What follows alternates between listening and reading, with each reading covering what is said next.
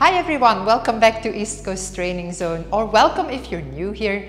My name is Carla and I'll be doing the TRX Core challenge with you. On top of the weekly workout plan, we created a TRX Core challenge for you, which will last for 1 month. After the holidays, I'm sure we all need a little bit of extra core work. I certainly do. So, how does it work? You will be challenging yourself by doing 3 TRX core workouts a week on Tuesdays, Thursdays and Saturdays. So on top of your usual training days. Workouts will be 10 to 15 minutes at maximum. We'll start quite easy and we'll build up the difficulty over 1 month. So by the end of the challenge, your core should be a lot stronger. Before we dive into this core challenge on the TRX, I just want to remind you that if you want to see more workouts and build a TRX weekly routine, check out my on-demand platform where you will find weekly workout plans and lots of videos for different levels. I will leave a link in the description box down below. Also, make sure to hit the subscribe button so you never have to miss a workout here on YouTube. Alright, so for this workout, you need a mat, you need a towel, a water bottle, and of course your TRX. Are you ready? Let's get started. We'll start with a warm-up exercise, so have your TRX at mid-length, face your anchor, have your elbows underneath your shoulders, and then let's do some squat rows to start with. We'll do 20 repetitions just to make sure that you are well warmed up. So let's go. Squat and row. 1. Weight is on the heels as you drive up through the heels and then rowing back up as well. 5, 6, 7, 8, 9, 10. We're halfway in this warm-up exercise, squatting and rowing.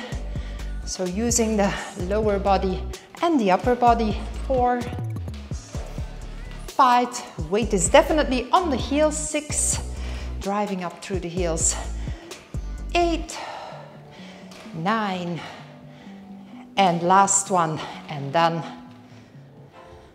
And then your first exercise of the core challenge today will be a power pull. So you just need one of your straps at mid-length. Have your right elbow underneath your right shoulder and then lengthen your left elbow. Feet are hip-width apart. We turn out, we rotate, and then we pull back with power. 10 repetitions on each side. 2, 3, rotation and pull. 4, 5, 6, 7, 8, 9, and 10. I'm just gonna move a little bit to the right now. Have my left elbow underneath my left shoulder, right arm is straight, and then out and pull back with power. 2, 3, 4, rotation and pull. 5, keeping an active plank always. 6,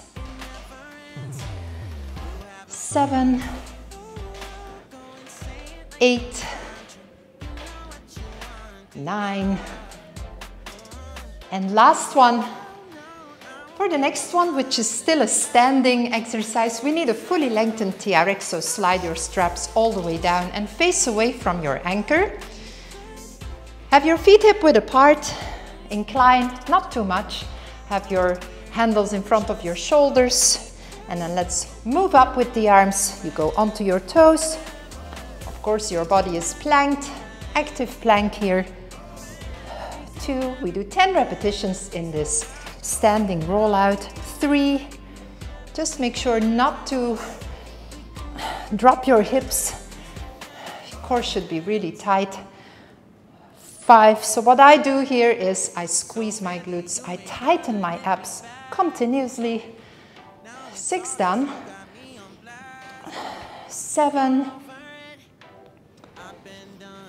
8, 2 more in this standing rollout.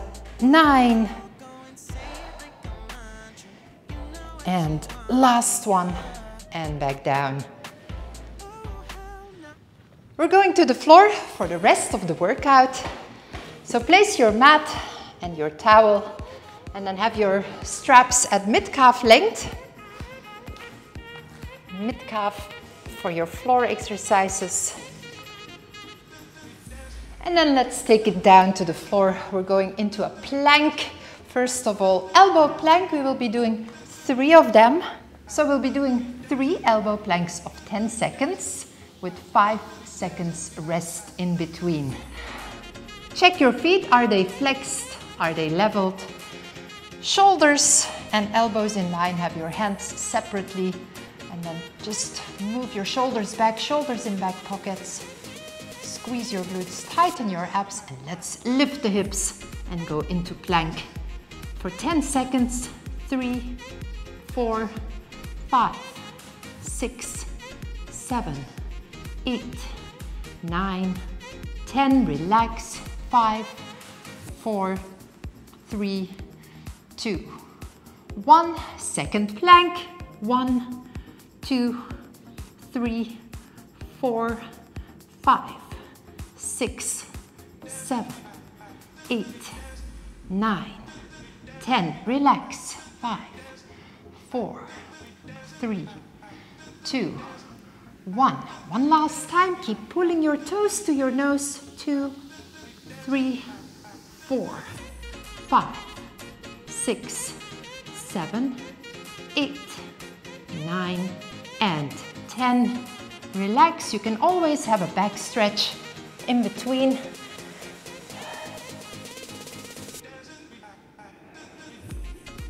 If you need to.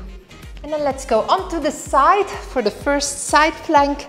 I'm on my right side, elbow and shoulder in one line. My upper leg is in front, my feet are leveled. I'm going to press myself up, feet touch, hand goes to hip.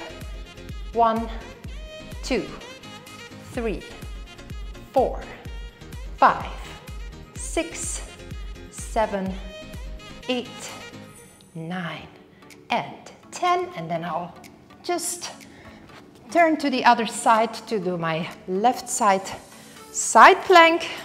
Let's go up, feet touch, hand to hip, shoulders stacked, and hips are stacked.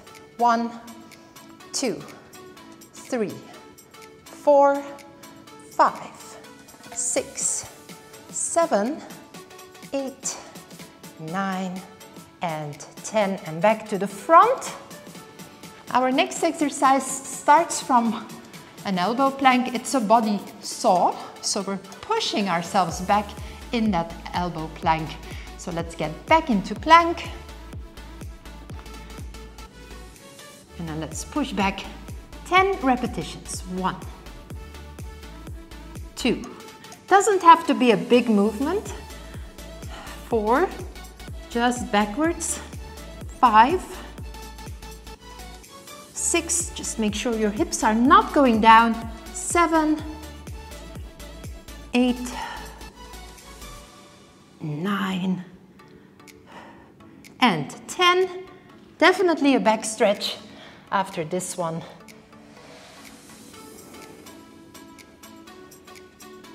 Just a few seconds is enough. And then the last one in plank will be the mountain climber. We'll be doing it from an elbow plank again. And mountain climber means that we are pulling one knee towards the chest while the hips go up, and then we alternate. 10 repetitions. Let's get into that plank first. And then right knee in, hips go up. Left, right, left.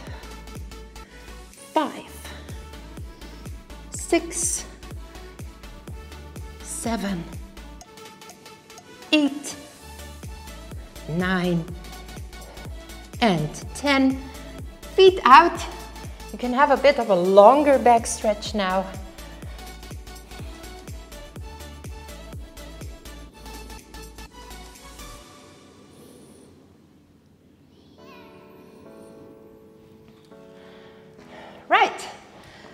onto the back. Accordion crunch will be the next one. We'll be doing 15 repetitions. So lay down, place your heels into the foot cradles, level your feet, weight is on the heels, and then come up into a boat pose. So this is your start position, and what we do is we crunch and then we lengthen again. Right, boat pose to start. Keep your feet flexed and go.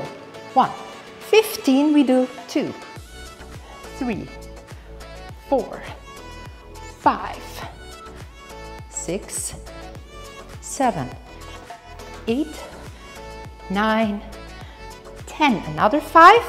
1, 2, 3, 4, and 5, and down and out. For the next one, we'll be moving our head to the other side. So we'll be underneath the anchor with our head. Place your feet close to your buttocks and as wide as your mat.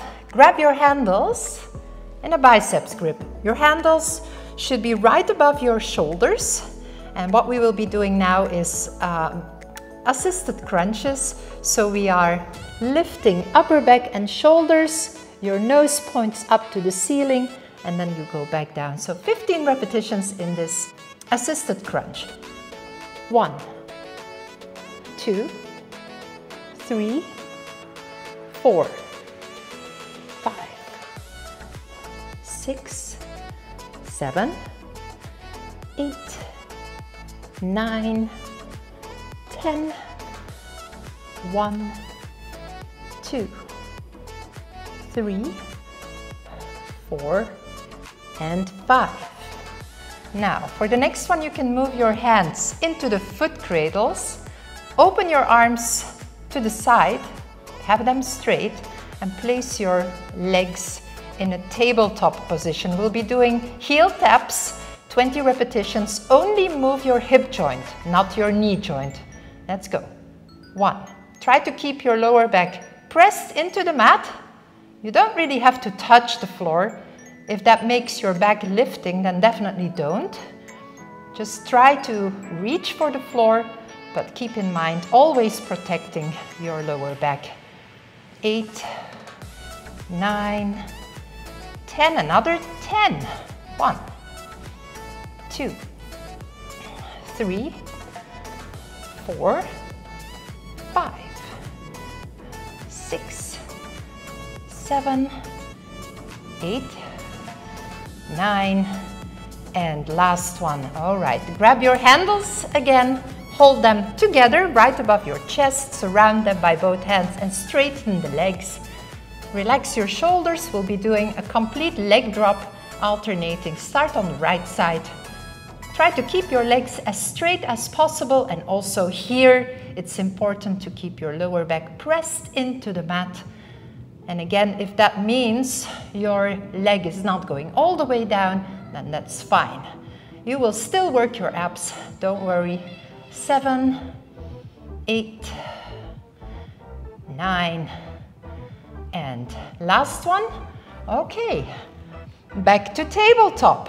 We're going side to side now, working the side up, so you need to put pressure on your handles in order to keep the loop stable up there.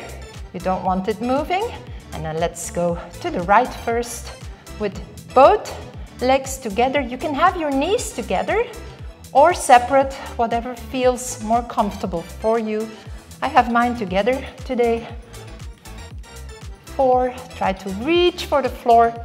5, 6, just keep looking at your anchor. Don't move the entire body. 9, and last one. We stay in tabletop for the next one. We'll be doing heel taps again, 10 repetitions, only this time with both heels at the same time. So let's go down, both heels at the same time. You can have your knees joined or separate. 3, also here again, press your lower back into the mat. 5, done. 6, 7, only the hip joint is working. 8, not the knee joint. 9, and 10. Okay, let's make it a little bit more difficult now.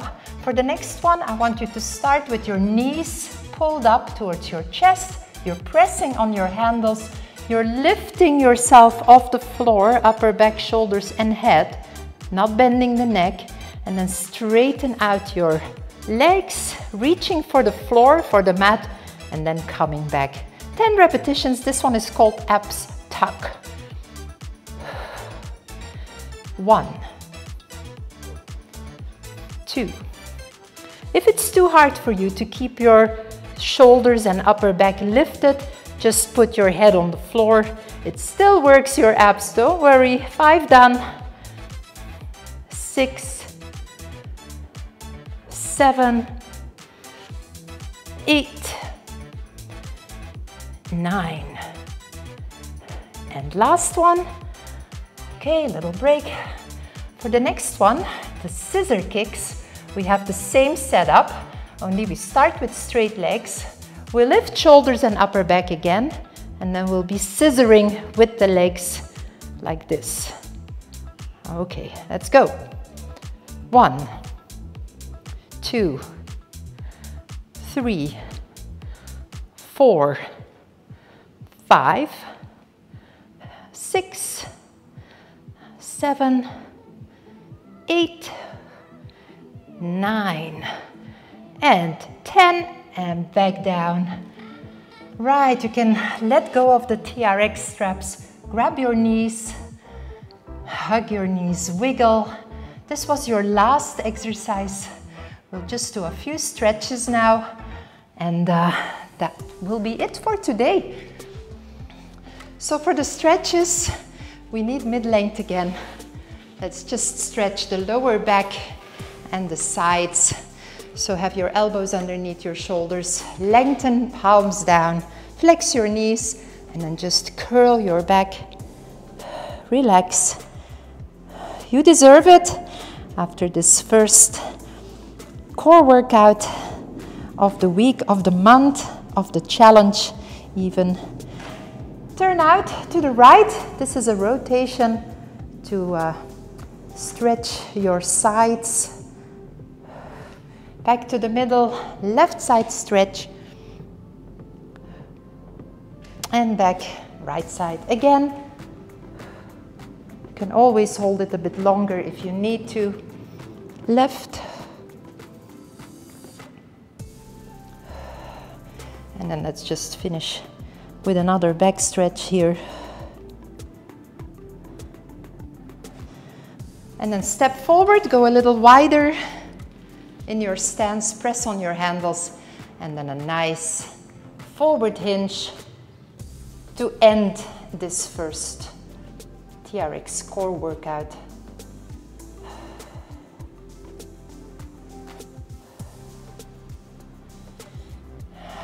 And done. Well done. Excellent.